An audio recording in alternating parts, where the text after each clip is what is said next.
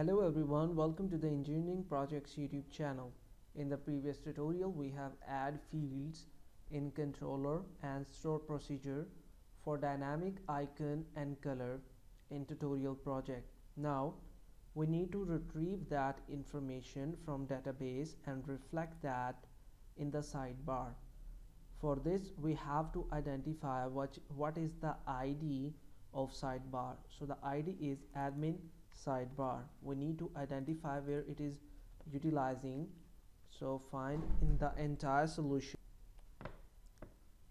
So it is searching within the whole application where the same word is used. Wherever it is ID or class, it will match all the subsequent matching strings.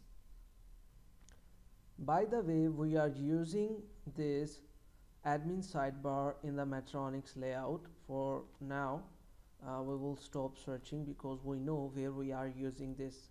But if you don't know where you are using anything which you want to find, you can use Ctrl+Shift+F to find that information in the entire solution and project.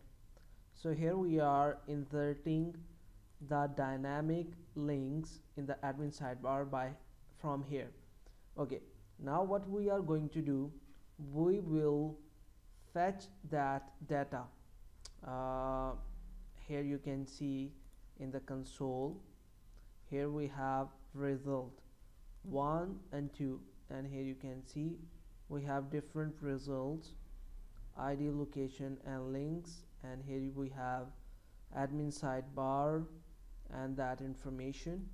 Here you can see we have admin sidebar, card tracking information, and here we have other link which is for the post.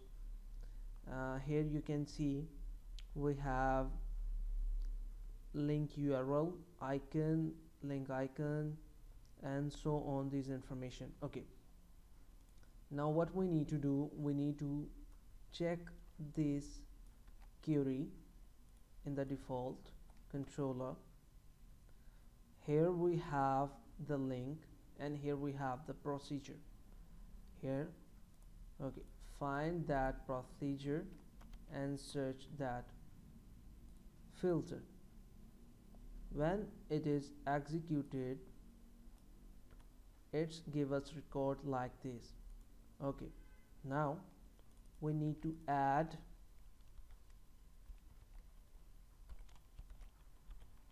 link icon,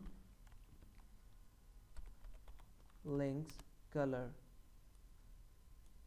execute, and here you can see update the procedure in the front end. Now we will add values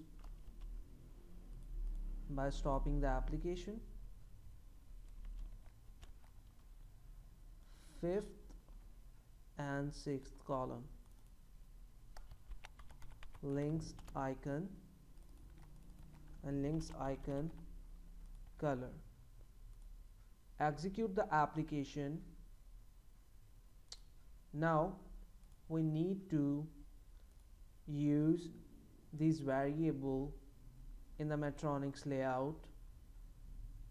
Okay, it is executing. Here we will say copy this link, and here we will pass as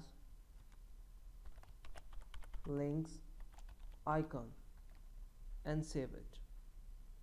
Now refresh the application, and here you will see the icon will change automatically when it's get refreshed. Okay, here you can see we have this icon, and here we have nothing to show. Now we are going to add style for the color.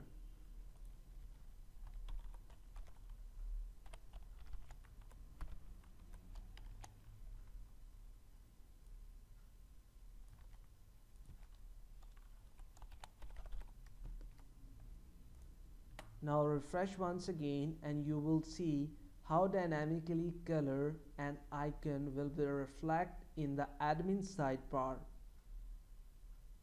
Okay, so it is not reflect. Yes, the reason is that we are using this only white, but I forget to use this. Now see how it's look alike. So finally we have achieved this feature of dynamic icon and color within the tutorial project. I hope this is informative. If you have any kind of question, you can ask us, and don't forget to subscribe the Engineering Projects YouTube channel. Take care, bye bye, have fun.